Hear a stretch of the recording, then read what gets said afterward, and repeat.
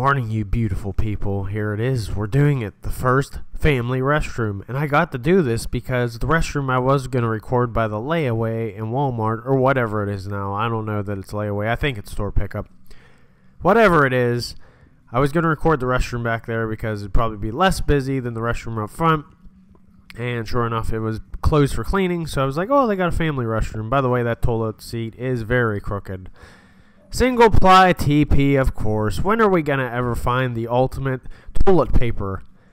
The double ply. Is there such thing as a triple ply? And one negative to this was no paper towels. They might have been stuffed up in there, but it didn't look like it. Don't shoplift. Please don't shoplift. It's not worth the risk. Baby changing station was rather clean. Can't really complain. You can tell it's a little old, but there's no poop or anything on it, so can't complain about that.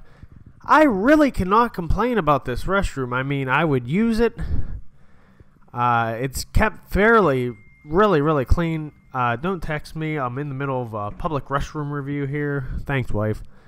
It looked like a disinfectant wipe, which was really dry. So if you want to use the disinfectant wipe,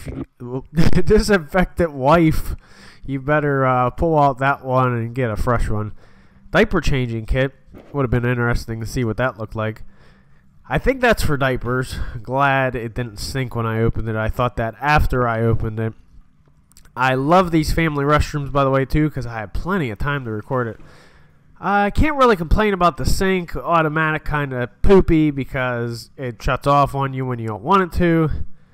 But if you have any complaints about a restroom like this, you just tell the management that is not tagged on there, because the managers probably switch all the time.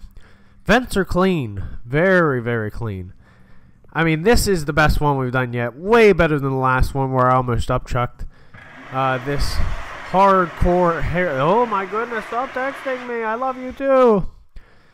Hardcore hand dryer that never dries your hands completely. The best one we've done yet, though, friends. Thanks for watching, and we'll see you next time right here with the Gear Shots. Please like and subscribe if you haven't already. What are you doing with your life?